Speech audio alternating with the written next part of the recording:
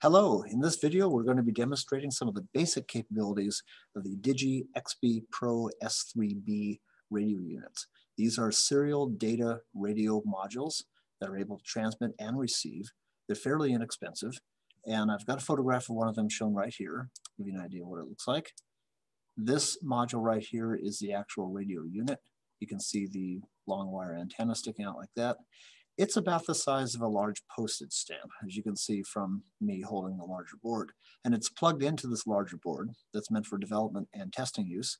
That larger board provides a convenient USB connection and some power conversion, some push buttons, and a bunch of connectors for all the I/O capabilities that this RF unit offers. So it's a really easy to work with unit. I want to show you how the software works with it as well and do some simple demonstrations. So first I'm going to start up the software. It's called XCTU, Configuration and Test Utility Software. When that starts up, we will go to the upper left-hand corner and click on the Add Radio Module button, which asks us which communication network to use, which COM port. We're using the USB serial port. I'm going to keep all the default settings.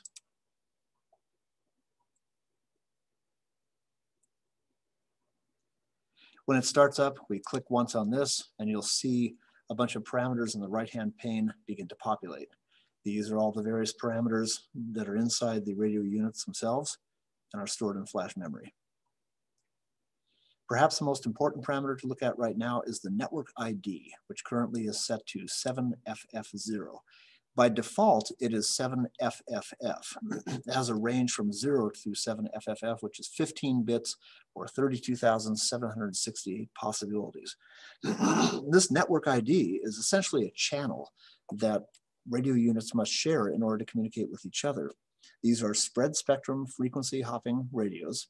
They are fully digital, and so these network IDs provide you the ability to have selected modules talk to each other privately over their own network channel while not interfering with the others. What this means is that any modules you wish to have communicate with each other must share the same network ID. So we're going to keep this 7FF0. I happen to have two other of these modules plugged into other computers in my room, and they are also set for network ID of 7FF0. There are many, many other parameters here. We will not talk about them all. Suffice to say, this thing has a lot of capabilities. What I'm going to do to demonstrate how it works is use a simple utility here they provide for us called Serial Console.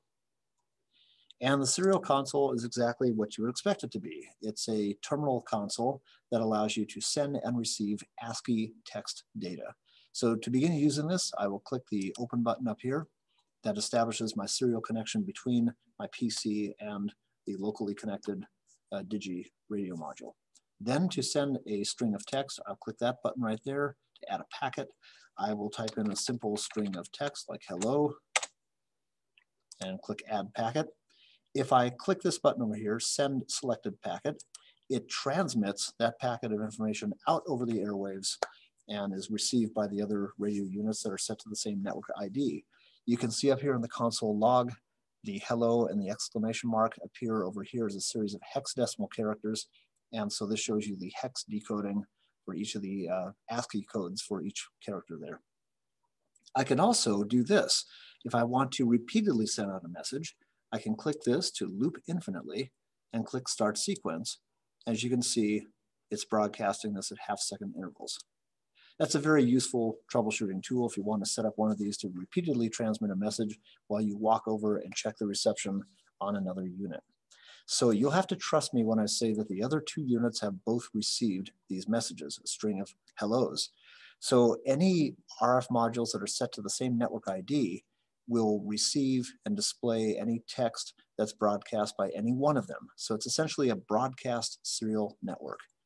So what I'm going to do now is walk over to the other two computers, and on each one of them, I'm going to start the start sequence loop for each of the modules and have them start to broadcast messages. I have set those messages to be northeast and northwest respectively because that's where the other two computers and modules are in my room to distinguish them from each other. I have their loop sequence intervals set for 2,000 milliseconds. So every 2 seconds, I'm going to have them broadcast their own message. So hang tight. I'm going to walk over to the other computers and start those messages, and you will begin to see those received messages appear here on the console log.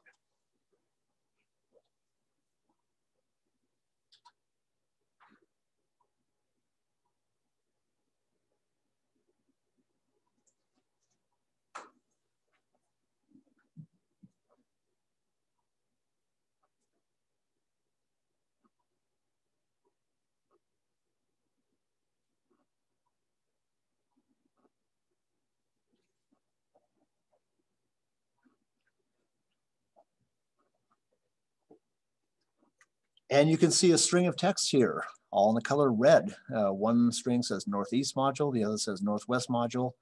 They're both set to broadcast at 2-second intervals, and it looks like the actual starting times are fairly closely synchronized, which is why you see the two messages appearing in rapid succession, followed by a pause, followed by another rapid succession.